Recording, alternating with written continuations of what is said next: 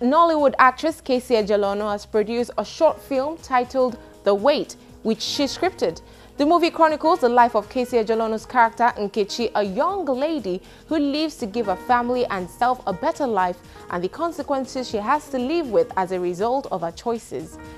The movie was filmed in Lagos, Nigeria, and directed by Ejiro Onobrakpo.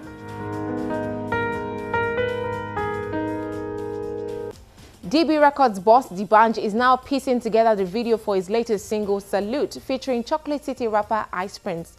The video was shot in the United Kingdom by Mr. Mo Musa.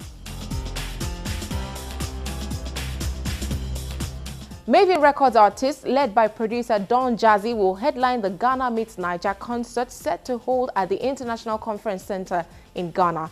Other acts, including Sakode, Shatawale and Stoneboy, will represent Ghana at the event.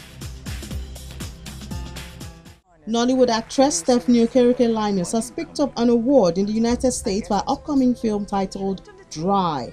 The yet-to-be-released movie won the Best Protagonist Award at the Nick Cannon-hosted Bentonville Film Festival in Arkansas, US. Expressing her joy on the award, she said, "This came as a complete surprise. I am excited and honored that the Bentonville Film Festival picked my film for a screening, let alone an award. I'm looking forward to this film touching the hearts of many more and helping people take action to save the child bride." Ma, I don't want to marry now. Halima, you are too young to understand. You are young and this is the right time.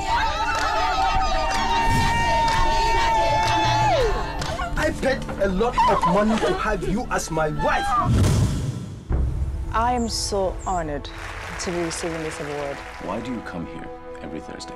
I guess I'm supposed to be talking to a shrink. Is there something you need to talk to me about?